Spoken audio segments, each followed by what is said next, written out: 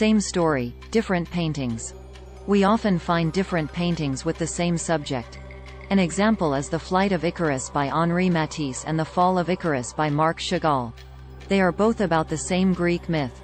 The Greek myth of Icarus. Daedalus was a great inventor. King Minos liked Daedalus' work so much that he wanted to keep Daedalus with him forever.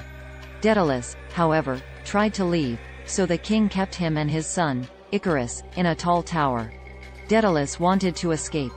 One day, Daedalus saw birds flying. "Wings! I need wings," he shouted. Daedalus then gathered bird feathers and glued them together with wax. When the wings were ready, he warned his son, "Don't fly too close to the sun. The wax will melt." Daedalus and Icarus began to fly. Icarus was so excited that he forgot his father's warning.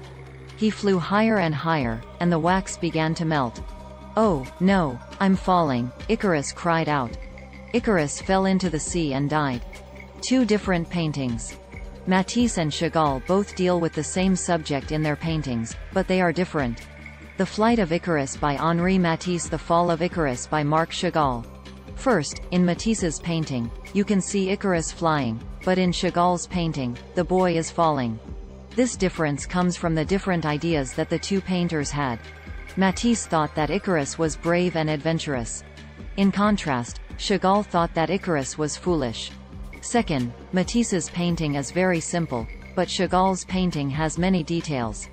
In Matisse's painting, there are only Icarus and some stars. Furthermore, Icarus' body has just a simple outline.